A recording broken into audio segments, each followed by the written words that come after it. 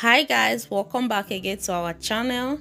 In today's video is going to be a cook with me video, cook with us rather, yeah, because we are all doing it together. Cook and clean with us video. So the first thing you see me doing here is I'm just trying to wash my cow foot. That cow foot is going inside the soup because I'm going to be preparing two food, which is soup and rice, jollof rice.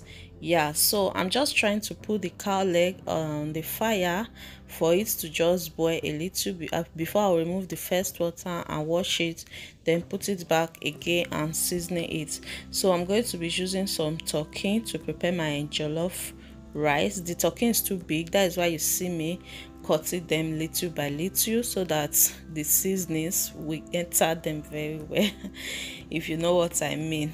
So I'm just trying to season it. You can season it with any seasoning of your choice. So I'm adding in some pepper. I just like to feel the taste of pepper each time I'm eating my meat. Like any meat at all, I always add pepper to cook it. Yeah, so this is me trying to wash the dishes. Like I don't want there to be too filled up. Later you just be like get tired of everything. So I'm just trying to wash dishes I use and remove them from the place where I'm cooking if I don't need any of them yet. And here is the tomatoes and red bell pepper I'm going to be using to prepare my jollof rice. Like I said before, I'm preparing jollof rice and soup. So I'm just trying to remove the seed in the tomatoes and the red bell pepper. So after cleaning the tomatoes and red bell pepper, I just clean up the onions as well. Onions and pepper I'm going to be using for this jollof rice, and slice them for it to be ready to be blended. Yeah. So hubby finally came to help me blend that. So he helped me blend everything. Then I just put the tomatoes and the red bell pepper, everything on the fire to dry up the excess water.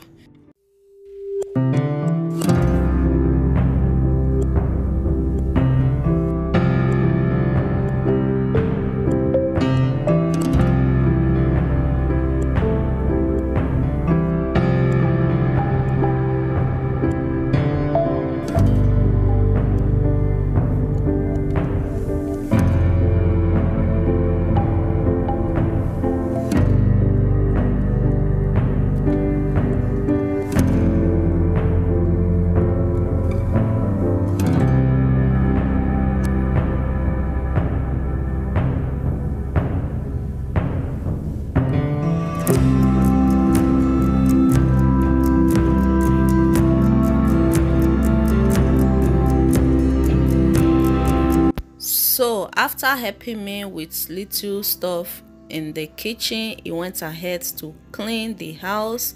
Yeah, like mopping, cleaning the bathroom. You see, Owen was helping with his own little way as well. Oh my goodness, he was helping with his own little way.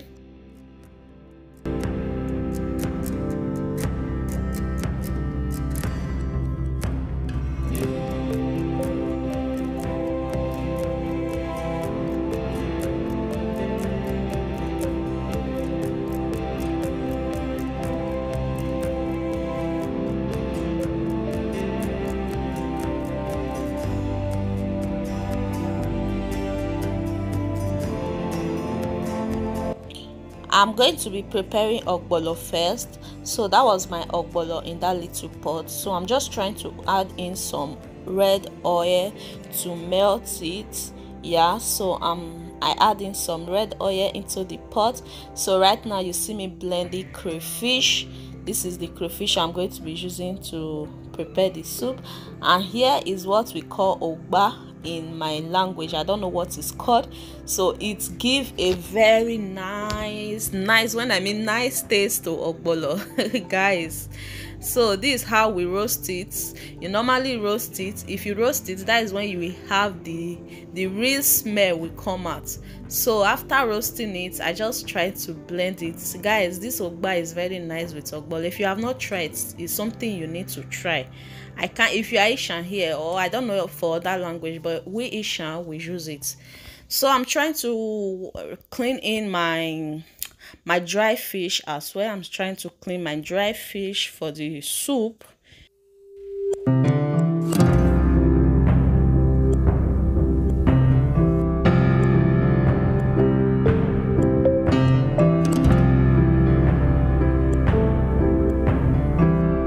After cleaning the dry fish, I just put everything on the pot and put some water. So put seasoning and allow it to boil. Yeah, so right now after boiling, I'm just trying to remove the fish because I don't want that fresh fish to break. But you can leave the dry fish there, but for the fresh fish, it will just pieces. You won't see anything to eat inside your soup. So I remove in some water. Yes, so right now I'm going to pour in the ogbono, the melted ogbono. So this ogbono has the ogba, the crayfish and pepper inside already. So I'm just trying to add it inside the water. After adding it, you just use some hot water to whisk out the remaining one inside the pot you use to mix it, or whatever you use to mix it. So I'm just going to turn the ogbono very well. Turn it. If you need some water, you add in some water little by little. Don't just add everything once because it might be too much. You never can tell. So I just like to add in my little by little.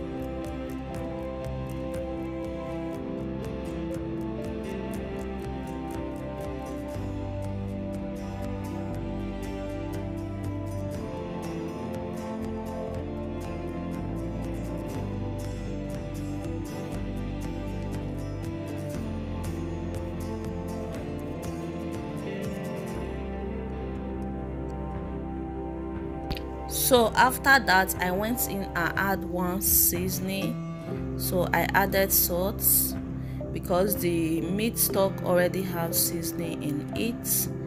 I added my meat, the dry fish. So the mackerel fresh fish is the last thing I'm going to be adding because I don't want it to pieces white turning the soup. You know what I mean. And I test for the seasoning. So at this point, I already add in my vegetable. You can use any vegetable of your choice. In here I use some frozen spinach. Yeah, you can use bitter leaf, whatever vegetable of your choice. After some few minutes, the soup was ready. So let's move over to the next meal, which is jollof rice. You can see the red and tomatoes and red bell pepper I hubby blended earlier is still cooking on the fire. I'm trying to dry that excess water like I said. So the turkey has fried. You see if it show this brownish color, you know your turkey has fried. So I'm trying to remove it inside the oil.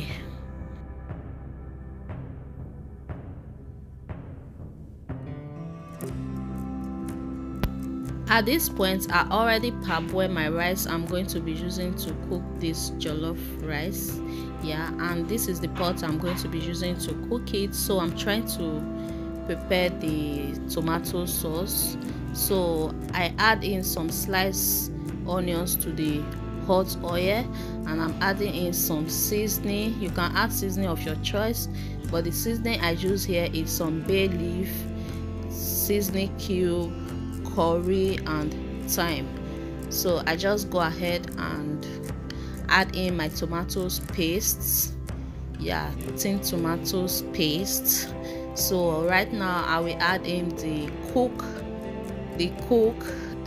blended the blended tomatoes and red bell pepper, which I cooked earlier to reduce the excess water. So that is what I'm just adding in right now.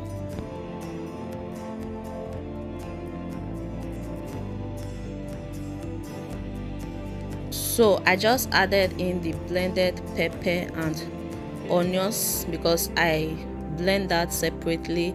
I don't cook it together with that tomatoes and red bell pepper. So right now I've added in the meat stock after leaving it for a while to cook. So I've added in the meat stock. So right now I'm just going to add in the rice.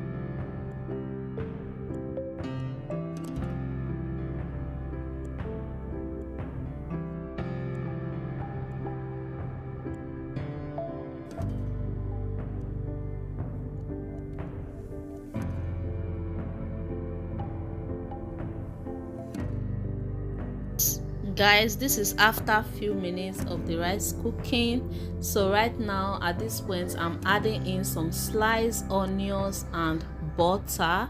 So this butter and onions give it a nice taste as well. I don't know how to explain it, but I always like to add it to my jollof rice at the end.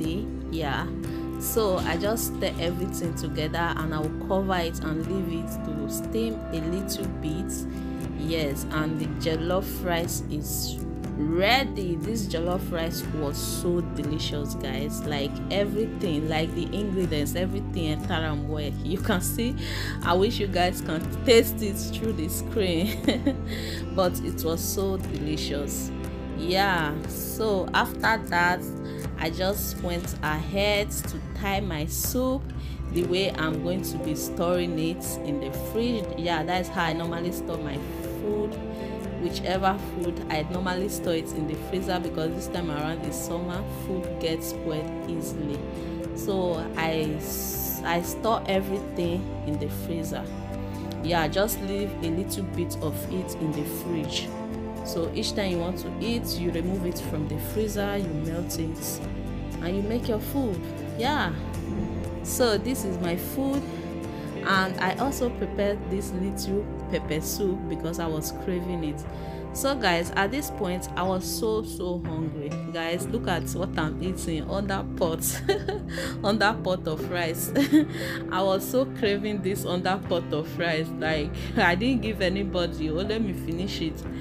So yeah guys, after everything, hubby came to help me clean the kitchen and that was it. That's how we do our weekend cleaning and cooking. So I don't do it alone, we do it together because hubby is always home during the weekends to help as well. So guys, thank you all so much for watching this video. Don't forget to subscribe, like and share. Okay, see you all in our next video.